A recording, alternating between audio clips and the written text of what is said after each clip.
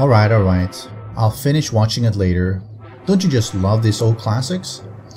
Anyway, I guess it's time to get back to work.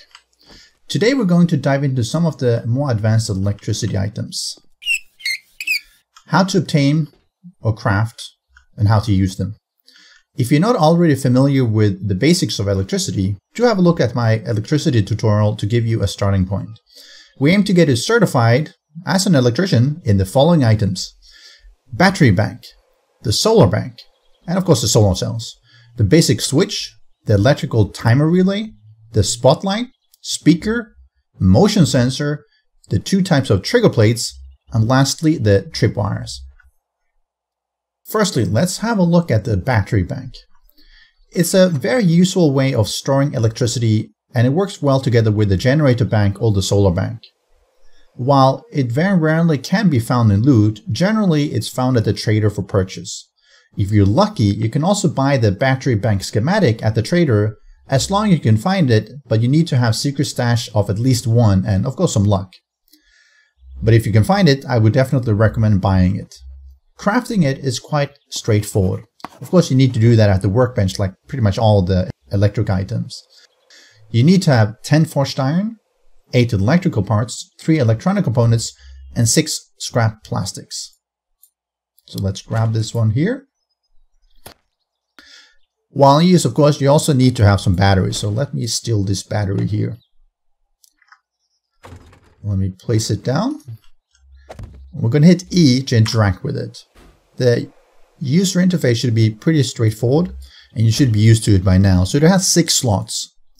You put in the batteries, and the quality of the battery will determine what the max output is. Of course, the power is the power draw, and you need to turn on for it to start giving out power.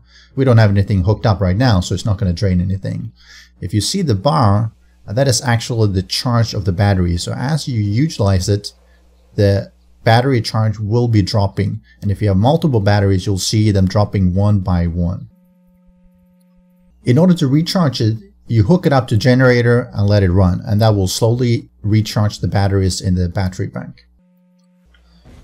So let's move on to the solar bank and the solar cells. And these are two items that cannot be crafted, and they also cannot be looted. They can only be purchased at the trader. If you have secret stash of 2 and of course some luck, you can find solar cells. But if you want to get the solar bank, it requires you to have the secret stash of 3 and a fair bit of luck. And in addition, they're also very pricey. So that makes them quite a late game item. So let me take them here. So let me place them down here on my balcony. So you place them down just like you do any other items. And you hit E in order to access it, but instead of engines or batteries, you put in the solar cells. And you'll see the max output goes up, and that is also dependent again on how many solar cells you have and the respective quality.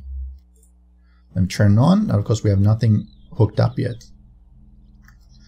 But I can connect our battery bank to the solar cell. And that will help to keep the battery charges topped up. A little bit noisy, so let's turn it off here for a moment. The output of the solar bank is going to be lower than the generator. However, it also does not require any fuel. One of the big downsides is that it's only active during the day, so combining them with the battery bank can be quite useful. This allows you to power items from the solar bank during the daytime, but from the batteries themselves during the nighttime. You might want to make sure that you're balancing the power draw so you don't run out the batteries before morning comes and the solar bank can start recharging the batteries. So that can require a bit of tweaking. However, since it's effectively maintenance free, it also saves you from checking and topping up fuel, just like you have to do with the general generator. Next, let's have a look at the basic switch. If you've learned the electric triggers perk to level 1, you can also craft it just by using a couple of forged iron, mechanical part, and an electrical part. Let me grab it here. You place it down and you hook it up. Let me hook it up to the battery bank. and also to one of the lights I have here. I turn on the battery bank, and you'll see that it glows red, which means that it has input power. But the light is still off, obviously. I turn on the switch, and the light goes on. Turned off, goes on. The green basically shows that the switch is active. If I remove the input, you'll see that it goes gray, so it has no input power. A switch can be a useful item for turning on lights at dark, for instance, only activating traps at certain times. So it's a pretty common item to use in your electrical circuits. To automate basic time usage, however, you can also craft the electric timer relay. It only requires a couple of forged iron, electrical parts, and electric components. You do need to have the electric triggers perk up to 2 in order to unlock it. I'm going to place it down here, and we hook it up just like any other item. Let's turn on. When you hit E to access, you can tell what the start time is going to be and what the end time is going to be. And if you see right now, it's 8:41, which means it's going to be on. If I bring this one down to 8, you see it turns off. Bring it up to 9, it will turn on.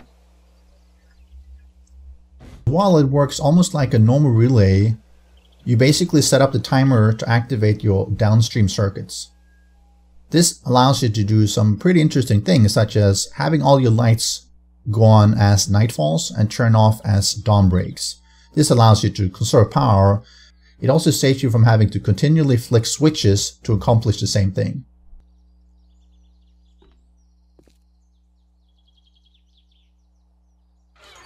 While we've already covered crafting normal light, the spotlight has a nice feature you can use beyond just providing light.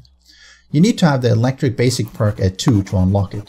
It requires a headlight, 8 electrical parts, 2 duct tape, and 50 scrap iron, so it's fairly pricey in comparison. Place it down here. So I'm going to hook it up here to the switch, and it turns on. If you hit E, you turn off and on. But if you hold E, you get a slightly different interface. It allows you, of course, to turn on and off, but it also allows you to aim it. And that brings up this UI with a camera preview. You left click on it, and all of a sudden, you can aim it. Depending on which direction you were facing, allows you to aim it 180 degrees. So let's aim it to the left here and escape to get out. As you see, it's now pointing inwards. This makes it quite a nice light in order to light up inside or outside of your base at specific spots. Normal lights, of course, can be useful, but they can't be aimed in the same way as the spotlight. They also tend to only have light around the light itself, as this one, whereas the spotlight is going to illuminate in front of it. So if you want to make some noise, the speaker is the perfect nuisance companion.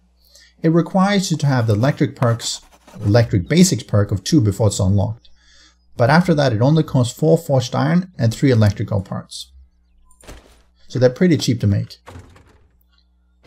Place it down here, switch off the light, and connect it.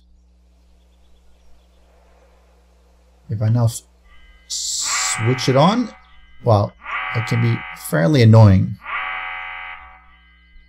So why would you want to have annoying sound from a speaker? Well, that's where you combine it with, for instance, the motion sensor. That's basically a camera that can oversee an area and trigger on certain criteria. It does require the electric triggers perk of 3, so it is a tier 3 item. You craft it with a couple of forged iron, electrical parts, 1 mechanical parts, and some electrical components. Let's see if we can place that one down.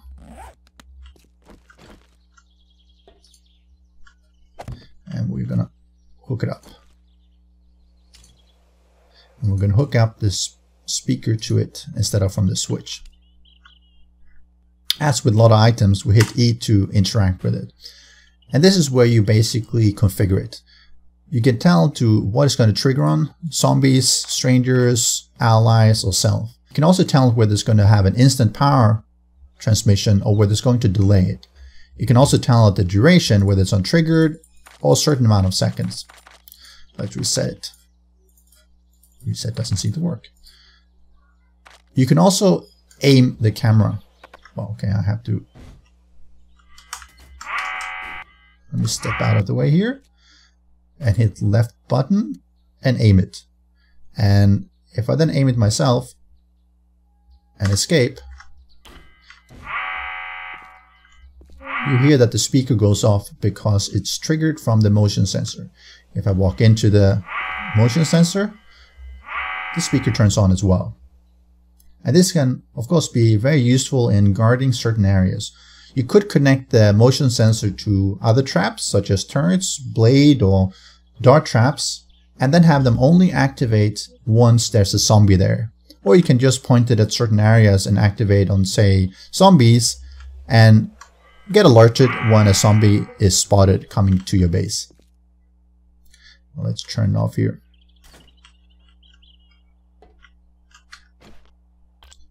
There are two other ways for triggering other electrical items. The first of them is the aptly named trigger plates. There's a 1x1 and there's a 1x5.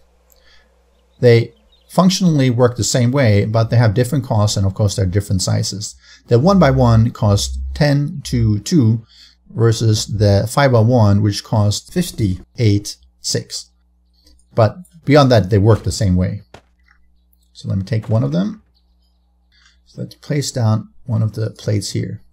You need to have the electric triggers perk at level 2 in order to craft them, but once you have that, they're actually not that expensive. So let me hook it up here. Let's hook it up to the battery bank here and to the light. Now if you hit E, you can configure it, the power delay and the power duration. If I step on it, the light goes on. If I move off, it goes off again. And the 5x1 works exactly the same way, it just is longer. So let me grab the larger one. Show you, let me place it down here. Let me hook it up to the battery bank, into the light. You see if I step on it, it'll light up. The larger one can be useful in corridors that are wider because it only requires you to have one item to trigger for zombies walking in, for instance. And normally you'd connect it to various traps and perhaps a speaker just to alert you that there are zombies walking around your base. The final way to trigger input is with a tripwire. It's also the cheapest, and it only requires 5 wood per post. Of course, you need 2 of them and 1 electrical part. You also only need the electrical triggers perk of 1, so it's quite an early item to craft. You place them down like any other item. Let me place 1 here and 1 here. Wire to power. Connect the first tripwire, and you connect that tripwire to the second one. And let's connect that one to, say, this light. Because it's a wire, you can hide it a little bit better than the other ones, but it essentially works the same way. You hit the wire, something turns on and off. You will, however, notice that because it's just a wire, the detection area is a lot smaller than the pressure plate. The pressure plates covers a whole block versus the wire that only covers a small area. One of the nice things with the tripwires is that you can place them higher up. You can place them on the second block, for instance, which means that they'll be at the chest level of zombies and they will not trigger on crawlers, for instance, or on wolves or dogs. And that gives you a little bit more flexibility. It also allows you to cover a little bit larger areas because the tripwire posts can be placed up to 15 apart. Versus, of course, the trigger plates was only going to cover either 1 or 5 spaces. So by using tripwire posts, you can cover a fair bit more, up to 3 times the distance. if you hit E, you can configure them just like you can the trigger plates. By now, I'm sure your brain is filled with cool ideas of how to make use of all this in your particular base builds, and I recommend you to just explore and try things out and see what interesting combinations you can come up with. Do make sure to share your thoughts and suggestions in the comment section below. I'll place a link to the basic electricity video in the description in case you need to go back and review it. As always, leave a like and a sub if you enjoyed the video, and I'll catch you again in the next video. As for me, I'm gonna go back and finish watching the movie.